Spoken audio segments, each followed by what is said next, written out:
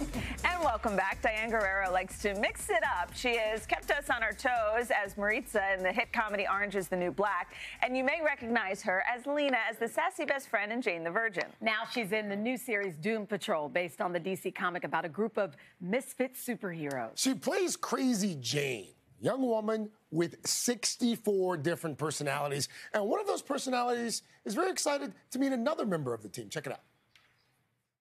Jane? I wouldn't. Oh my gosh. I know who you are. You're Cyborg. Of course she does. In the flesh. And you are? Baby doll, duh. I'm your biggest fan. You are so cool. Way cooler than the Flash. You want to know a secret? He's not even that fast.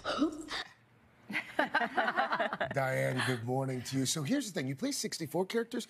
Is it true that you were only told about 7 of them in the audition? Yeah, they only told me 7, and then all of a sudden I show up to work and they're like, it's 64. That's fantastic. That's great. How do you do that? I don't even think I know 64 people. I don't know how you can do 64 different personalities. Well, I haven't done 64 for this first season, but I'm hoping that we get there. That would mean more seasons and more time to develop this character. Well, I have a lot of help. I have a great acting coach, and I have a great support system. The cast and crew are just so passionate about the show, so it's been a wild ride. It's been great. Do you have a favorite personality to play so far? Oh my gosh, sometimes I say baby doll because I like to be a baby, and I think then that's just weird and it just complicates but things. it's allowed when it's a character. Right.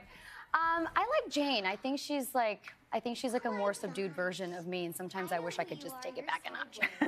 You know, this is also fascinating, I think, for a lot of folks, because this is one of those shows where superheroes are flawed. Yes. Why is that such an important message? Well, I mean, I think that as average people, we should look at ourselves as heroes, right? And when we really think about it. And I think that sometimes we put so much pressure on ourselves and we don't realize that we have certain traumas that we have to work through, and it doesn't mean that we're bad people. And so I think that the kind of study that like there's a lot of character study here, more so than fighting and sort of saving people. You're saving yourselves, and they're sort of helping each other through that. And you know, you can imagine people that have mental health issues and then add on superpowers, and it's just a mess, as you can imagine. One of the things I heard that you had to work through, your older brother deported, along with my family, my entire family. When you were 14. Yeah. How has that shaped you? How does that shape you?